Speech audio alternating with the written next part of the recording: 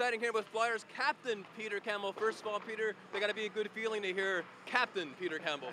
Yeah, you know, they brought me aside a couple of weeks ago and asked me if I would be interested. They like my leadership here, and I'm committed to Gander for the season and helping these guys out. So if I could be a captain, and you know, it's just a letter on the chest, but I think it speaks more for what you do in the room and how you're involved with the team and being a leader. So it's nice, of course. It's an honor to be the captain again. I think the first ever, to be honest with you. So it's a nice feather in the cap, but it's just my experience and just trying to help out and be a part of the team.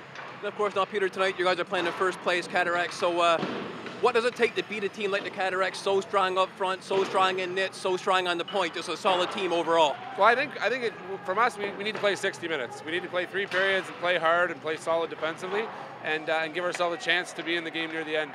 Last time they were in town, we had a few setbacks on our power play, gave us some shorthanded goals, and we kind of fell asleep a few times. So if we can play a 60 solid minutes, I like our chances against any team in this league, and it doesn't matter who we're playing.